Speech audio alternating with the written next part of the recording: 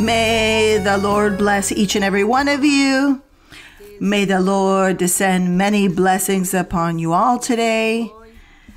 May the Lord look at each one and may He have mercy. Hear your prayers, hear your pleas. May the Lord see each one of your needs, and may the Lord be at your side, just as His word says, that the Lord is your shade at your right hand. This is what we hope for. This is what I want and desire, that my Lord may be at your side and that you may enjoy and receive from His hand all of the marvelous blessings of His promise. Today, let us continue worshiping the Lord with our reflections and looking in the Gospel of Matthew, chapter 11, from verse 25 through 30. We're going to be reflecting upon precious verses where our Lord Jesus Christ, what He does is teach His doctrine, teach to the people, and as well teaching us that we feel privileged of being able to be here, gathered all together with one thought in the Lord, reflecting upon His word, learning His doctrine, as well receiving His blessings, and why not say how He manifests Himself with the miracles He has for each one. So therefore, we feel very blessed because of our Lord and the Lord Jesus Christ teaching His word. As always, they spoke to Him. The scripture says that they brought the children to Him, and the apostles became upset because the parents would come with their children and would present them to the Lord for He to lay hands upon them. The apostles would move them and would say no, not to bring them.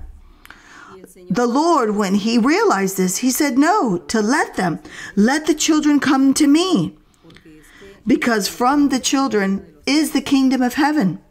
But when the Lord said that the children is the kingdom of heaven, He was not speaking of their age. He was speaking that there were men and women with the heart of a child, that in hearing the word of the Lord, they would convert and they would do the will of the Father. This is why the Lord always said that all had to be as children. So here in verse 25, the Lord Jesus Christ said, "At that time Jesus answered and said, I thank you, Father, Lord of heaven and earth, that you have hidden these things from the wise and prudent." These things refers to the pure doctrine of the gospel, the word of the Lord, the kingdom of heaven. These were these hidden things from the wise, it says, and prudent, those that were intelligent.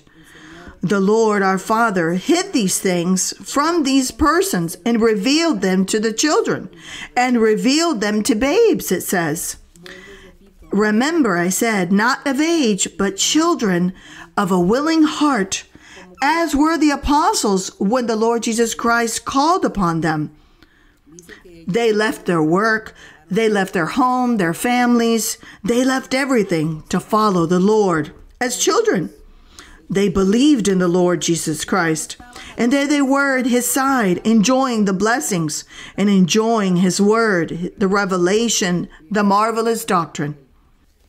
The Lord always compared, saying they all have to be as children, as His child. For this child is humble, this child believes, trusts, in this child there's no wickedness. And this is what the Lord wanted for men and women to be, with the heart of a child, without wickedness, without maliciousness, without wanting to harm another, without deceiving anyone, lying, without taking advantage, anything that was inappropriate. So the Lord, this is why He says to the Father, You revealed to the babes, to the children. You revealed this marvelous doctrine to the children. 26. Even so, Father, for so it seemed good in your sight. All things have been delivered to me by my Father, and no one knows the Son except the Father, nor does anyone know the Father except the Son, and the one to whom the Son wills to reveal him. Come to me, all you who labor and are heavy laden. But here when it says, come, believe in me, those who are labor, tired, full of anguish, worries, sadness, pain, illnesses, humiliated, belittled, when the people speak against them, when they blaspheme, when they slander, all of these things become a heavy burden, a hard task. People become tired. They have no peace. They have no joy in their heart. They don't know how to resolve their problems. So the Lord says, come to me, all those that have all these tribulations and problems, these burdens, and I will have them rest. Take my yoke upon you, it says, and learn from me. For I am gentle and lowly in heart, and you will find rest for your souls. So the Lord Jesus Christ is giving the invitation to take the yoke.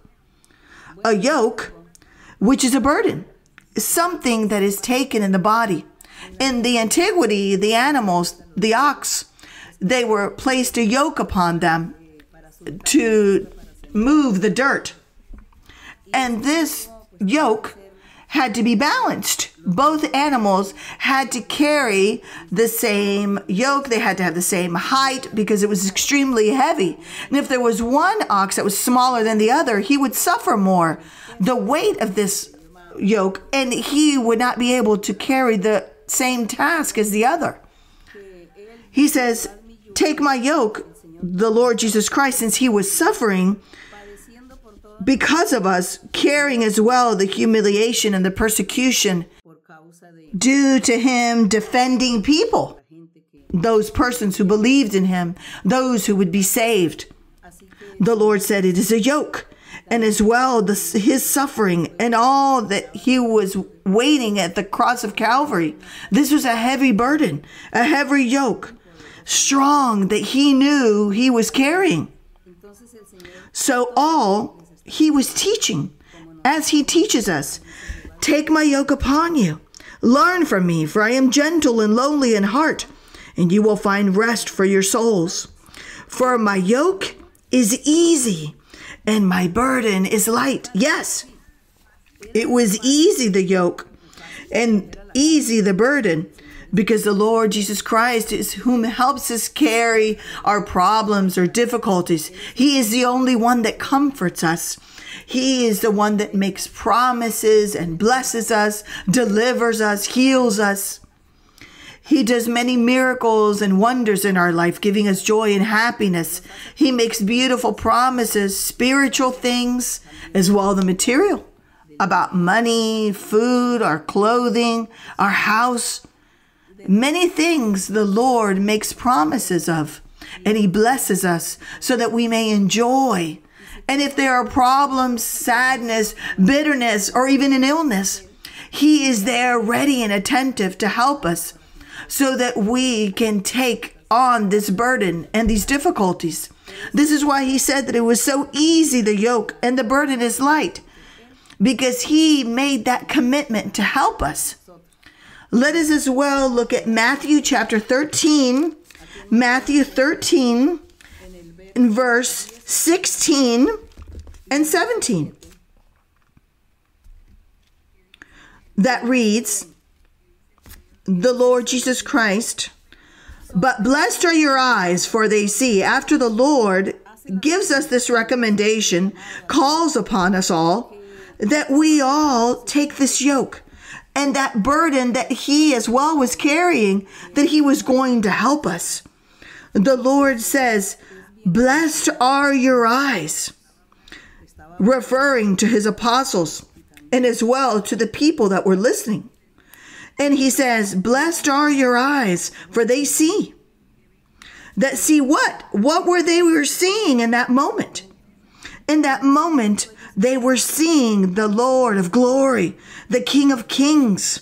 They were seeing the Savior, the Messiah. They were seeing there the Lord, whom was working as a human being, the Son of God, behaving as a human being, as any other person. And the Lord says, blessed you are, because you are seeing me, you see me, and your ears, they hear. It says, for surely I say to you that many prophets and righteous men desired to see what you see, and they did not see it, and to hear what you hear, and they did not hear it. So this is true, because it says that surely, he says, many prophets. And when we read the Old Testament, Isaiah, Jeremiah, Ezekiel, Daniel, we read all of these prophets, and they all speak of our Lord Jesus Christ. And they, it says, when they prophesied regarding our Lord Jesus Christ, the Messiah who would come, of that Savior, of that King, that perfect King who would bring peace and blessing to the hearts for the people. He would bring happiness for the people. They then desired to know this King. They desired to see him, and they could not. They only prophesied. And then later, they passed, they died, and all was there simply in the promise. In their way of thinking, each one, they thought how that Savior would be, that Messiah that would come in the future. This is why here the Lord says that many prophets desired to see the Lord and to hear him. But the apostles in that moment and the people, you hear me and you see me. This is why it is important that you believe. Hear what I am teaching. Believe in me, because you from now on, you will have to go and preach, go and give testimony of me and speak of the kingdom of heaven. And you have to be disciples in all nations. That was the task that the Lord gave them. And we, after more than 2,000 years have passed, we continue reading these promises and these beautiful words of our Lord. And we today have been evangelized. We have heard the word of the Lord. We have lived experiences of being in the congregation of God, of hearing his word, of hearing his message, hearing prophecy, and having these marvelous experiences with this true Lord, with the Lord Jesus Christ, has given us of his Spirit, given us the spiritual gifts, and we are rejoicing today. Today as well, we would say as the prophets, well, the apostles saw the Lord. We today do not see him physically. Either way, we have the Holy Spirit, the gifts. We have how he manifests himself. While he was manifesting himself in the earth, the apostles and the other person saw the Lord, but they didn't understand him or value. They didn't value that the Lord deserved. They didn't honor him. And we today value our Lord, and we give him the glory and the honor, for we have seen his powerful hand in our lives. So you all, those that listen, you as well shall receive the blessing of the Lord, and you will live marvelous experiences with our Lord Jesus Christ. So continue reading the Bible, continue praying and asking of the Lord. Read the Psalms, for there in the Psalms there are many prayers, many words to express to God. And there you shall learn to pray to the Lord, to glorify and honor his name. So may my Lord bless you in a great way. Let us pray to our Lord. Blessed Lord, all-powerful God, you are a great Lord and greatly to be praised, blessed forevermore. We thank you, Lord, for your love, your word, for your mercy, for your promises that are faithful and true, for your word and your mercy and your love upon us all. Holy Lord, we thinking and knowing and believing that you are a God of love, that you are a forgiving Father. I ask, O Lord, that you extend your hand of power upon all the persons, every man and woman, child or elderly person that are ill, those who need you, need their health, and they have diverse illnesses as well, evil spirits that torment them, worldly spirits that want to induce them to commit suicide, to take their life. Rebuke all of these spirits, persons that are tormented by evil spirits, by demons, persons that hear voices, that see visions of evil spirits that torment them, hear voices that torment them as well. I ask, my Lord, that you deliver them, that you rebuke these evil spirits, that you rebuke the enemy. Rebuke, O Lord, all work of the enemy, all curse from the enemy, and give peace, joy, and happiness to each one, each person. Deliver them, O Lord. Heal them, O Lord. Hear their prayers. Look at their pain, their problem, their difficulty, their sadness. Keep them, protect them. And as well, your powerful hand blessing economically, materially. Bless them, Lord, that they not lack food, that they not lack the money, that they not lack anything. Guard them, protect them as well, O Lord, because there are conflicts and problems, misunderstandings, arguments, all of these things, O Lord. Break all of these chains and shackles, giving them peace, joy, and happiness. Bless each one, Holy Father. Cleanse and deliver, O Lord. In the glorious name of Jesus Christ, your beloved Son, we all ask for the glory and honor of your name. In this moment, we are here to worship you. Thank you, Lord. In the name of Jesus Christ. We're going to be singing a chorus to our Lord. The title, Victory, Sing It Out. Chorus 163. Chorus 163. Victory, sing it out. We're going to sing to our Lord. We are all going to sing to the Lord. Cantad victoria, la palabra del vencedor. Cantad victoria, venceremos por fe y amor. Si vienen pruebas y afán, miremos al capitán, quien es el Salvador, en victoria nos guiará. Cantad victoria, la palabra del vencedor. Cantad victoria, venceremos por fe y amor.